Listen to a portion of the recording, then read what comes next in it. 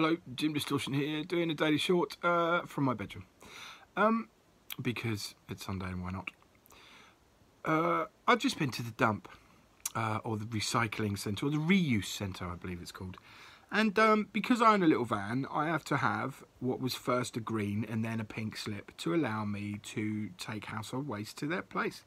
And I had no problem doing that because one of my pet peeves is, people dumping stuff around the place.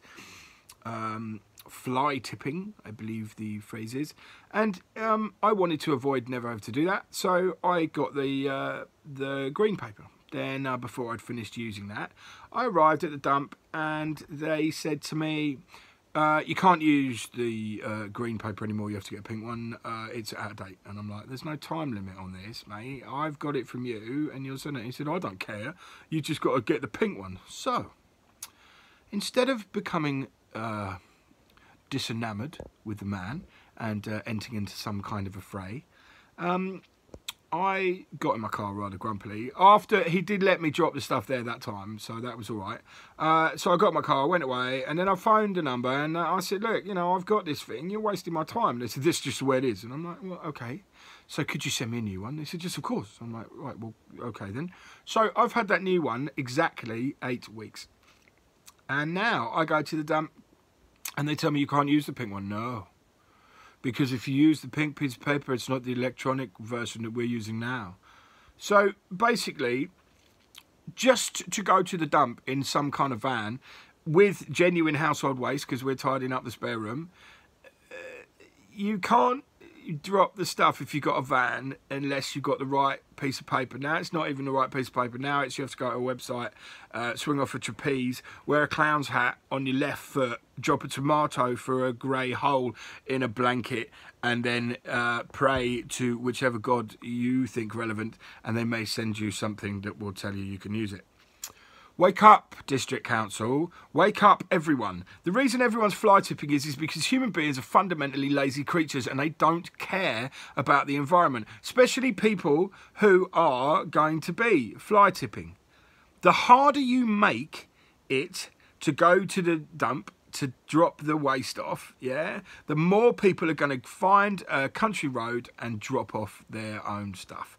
Builders are obviously doing it because it's all building rubble, which it's almost impossible to go anywhere unless you go into a landfill site where they're actually encouraging rubble through, then you have to pay a fortune. So wouldn't it just make sense, instead of having to pay Socko, or whoever the hell they are, to drive around their little vans with their orange suits on, to go and pick up other people's rubbish and complain about how much that costs us, why not make it easier for the places that do take care of these things, make them, more approachable for the normal person, and even the businesses, even if you have to pay to get a ticket, to go in and drop your stuff from your building process. Surely that's a money-making scheme, isn't it? Or have you given away all of the tenders to people who have now sewn you up and telling the government or the council what to do? I find it hard to understand in this day and age where we have allowed our world to become so consumer driven that waste is so enormous and this problem hasn't even been looked at. Recycling is a great thing and reusing is a great thing, and as you know, I build reclaimed furniture and I'm in tune with that. But sometimes there are things you have to throw away, and rubble and things can go in and fill old landfill sites. So there must be a way of doing it, and I don't know what that is. So I apologise for my lack of knowledge of the building trade. I'm not a fucking builder, pardon my language. It's one of those things where you understand, the limitations of the world owned or run by councils and, policy. Policy is a word that everyone hides behind in local council and indeed politics in itself, because it protects them from actually having to think about their actual situation and the places that they govern. So, for instance, Hertfordshire County Council will not be in the same kind of using, oh, what am I saying? Right, so if you're in Hertfordshire County Council area, it's going to be completely different setup from Surrey County Council or Somerset, because they have different needs and different wants. But actually, more and more what you're finding is it's the same pencil pushing tick boxes that they're trying to push every different area into, and every different area has every different needs. This is why you have councillors and people, you know, who know the reality of the local area.